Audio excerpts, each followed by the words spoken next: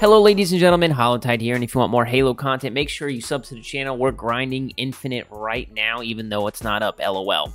Should I say LOL? I feel like people are going to roast me. We're just going to keep it in. Anyways, if you liked the video, make sure you leave a like, and go ahead and let me know in the comments your feelings about the good, the bad, and the ugly with Halo Infinite's flight tests. And that's basically what I'm going to do. I'm going to go over my issues with the flight, and then I'm going to talk about the good things. So an issue, the BXB melee combo thing is absolutely insane, and it's already been fixed internally, so that's a good thing. I do think button combos are cool.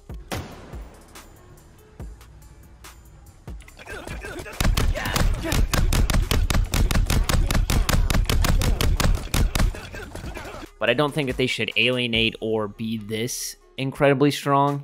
Another issue I had was the matchmaking settings. And this was very apparent in Strongholds because it ended in a massacre literally every game for me. I just think that maybe my teammates didn't know how to score points and the other team was maybe a full party. I see a lot of people complaining online that, you know, the party matchmaking system was just putting teams of 4 up against solo randoms, and I definitely felt that. So hopefully with the full release, there's a tweak to matchmaking. I don't know if there is like skill-based matchmaking at all in the flight, but I was getting dumpstered. Another issue I have is the weapon balancing of a couple of the weapons. I know a lot of people are talking about the AR and that it should be nerfed, but honestly, I think that the AR is a little too strong, and I think that it does reward a bunch of people just holding W or forward on their controller stick, spraying it, and either getting a kill or a melee.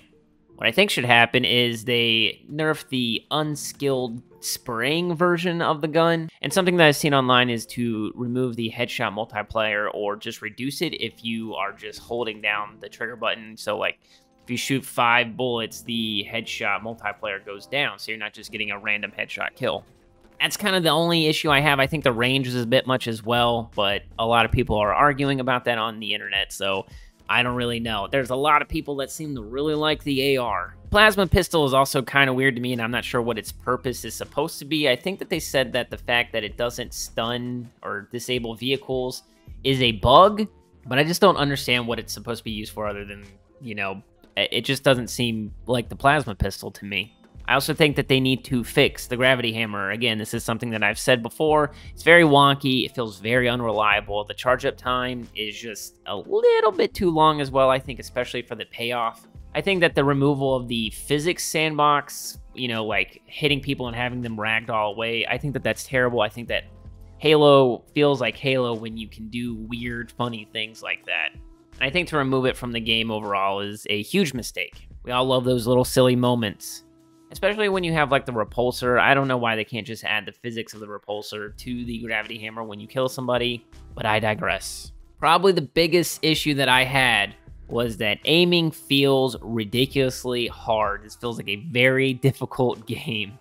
And no, I'm all for skill gaps in video games, of course. And I use mouse and keyboard, and I used a controller during the flight. I think that the mouse and keyboard side of things, maybe the optimization of the game on PC is just not there, and that's why mouse and keyboard feels kind of clunky. It feels okay to me, but I just don't think it's there. As for controller, I felt like I was at a disadvantage, honestly. More so than usual if I'm using a controller. The aim assist feels extremely low, the hitboxes are extremely tight, there's like no bullet magnetism, and while I appreciate the skill gap, I do think that this would be a huge turnoff to the casual social side of players who are just, you know, playing Halo for fun. And I think if you alienate those players, that in turn the game will suffer mightily for it. People talk about Halo 3 and Halo 2 and all these games and their skill gaps and blah, blah, blah, blah, blah, but those games were huge in the social atmosphere. Like, everybody played those games. There were modes for casuals and social playlists and stuff, and I think that even if you were crazy good at the game and you were, you know, grinding MLG ladders, there was still a place for those social players, and it didn't alienate them. Another reason for this could be hit registration. I do feel like there was a lot of issues with hit reg in the flight, but who knows, that could just be my PC or my internet or just who I was playing. It's a very small sample size.